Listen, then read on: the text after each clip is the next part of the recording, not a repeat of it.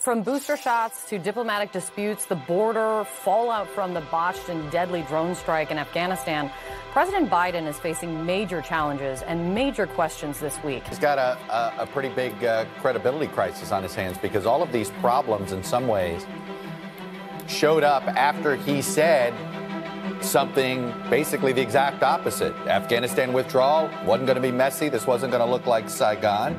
This whole execution has been nothing but a catastrophe. What is going on and has happened in Afghanistan is one of the greatest foreign debacles that we have seen as the United States government. This is a foreign policy fiasco that President Biden owns. The American people deserve answers, and there are hearings underway already. The top priority must always be getting all Americans home safely. You stated we did the right thing by our citizens in working feverishly to get every one of them out. But you didn't get every one of them out. The booster shots, he came out and essentially said that 8 months and even indicated maybe we should start it as soon as 5 months. Now we're not sure if anybody under 65 is going to get a booster shot. But he said that he was going to get it under control.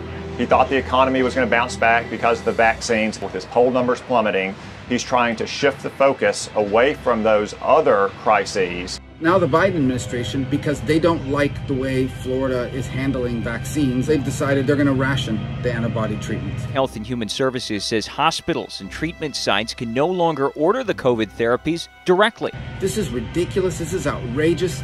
People see it for what it is. The border problems, you could say there's years in the making, but it's pretty clear we have a bigger problem now than we've had in years. The Biden administration has an open border policy.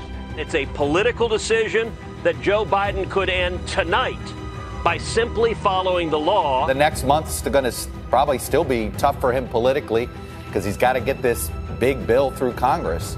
It's reckless spending, it's reckless taxing, it's going to lead to reckless inflation, it's going to kill our economy and kill our jobs. The more you tax success, the less you get of it. And I think it's going to be bad for Americans, especially Main Street businesses. The reckless taxing and spending spree that Democrats are riding behind closed doors is shaping up to be exactly what they promised. An effort to exploit this terrible but temporary pandemic as a Trojan horse for permanent socialism.